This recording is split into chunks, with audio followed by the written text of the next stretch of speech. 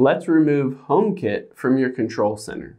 Now, if you don't necessarily want all of those HomeKit controls on your control center, you can swipe down from the top right and you might see all of them over here and they're cluttering up your control center. You can always remove them just by hopping out of here and opening up settings.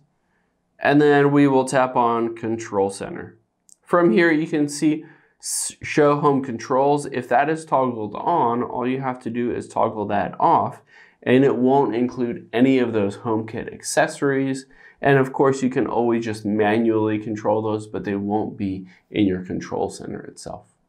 Hope this helps. Thanks for your time today, and I'll see you on the next one.